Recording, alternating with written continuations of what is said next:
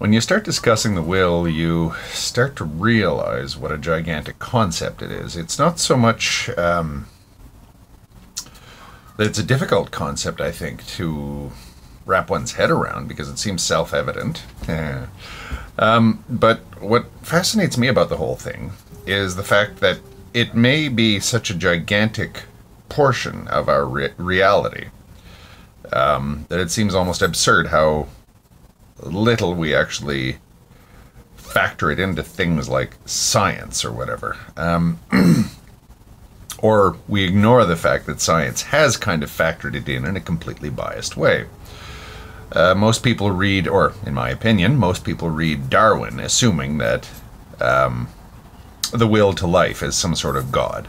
That the motivating principle behind everything is simply the will to keep oneself alive, to keep oneself in existence, or in more modern parlance, to pass on one's DNA. That is it.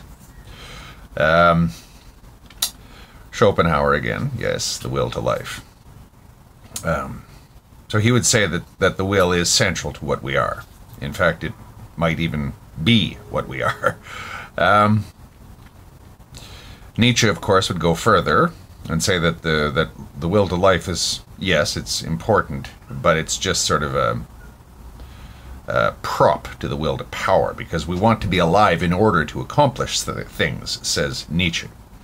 It's not so much that life is an end in itself, but in order for us to exercise power in this existence, we need to be alive.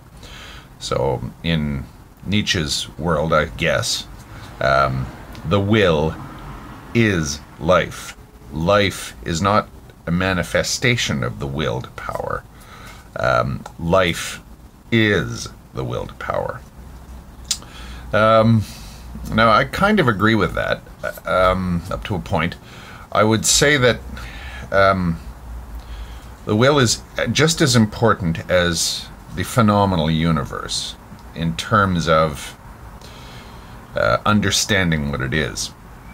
Because, as I say, the forms that we conjure up to make sense out of the universe have been conjured up by us. In other words, in a sense, we have created the universe that we see. Our senses are equipped only to see certain things, and we assume that that which our senses perceive to be real. Therefore, we're essentially saying that what is real is what I decide is real. What my senses tell me is real is what is actually real. And that's just sense apparatus. How about building forms in your mind? As I say, behind me is the back door to my house and a little thing there that I'm going to put a painting in. Those are just jumbles of matter, energy, and empty space, as usual. Functions of each other as well. But I've willed them into existence. I've made things out of them. Thingness only exists in here. So, in a sense, my will is creating the universe. I'm doing this to everything, or everyone's will, the will. Who says we even have an individual will?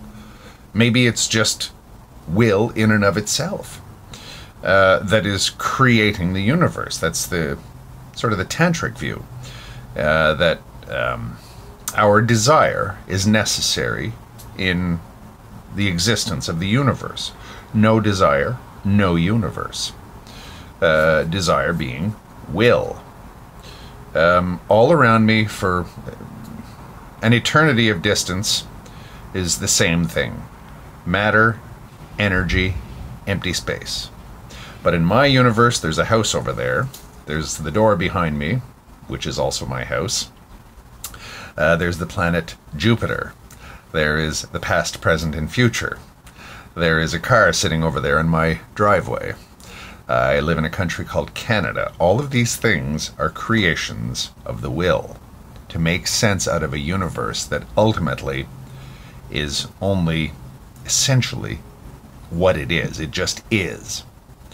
All these categories that we've created, all the will. Now think about that. Our categories we have willed into existence as tools. What does that do to our view of reality?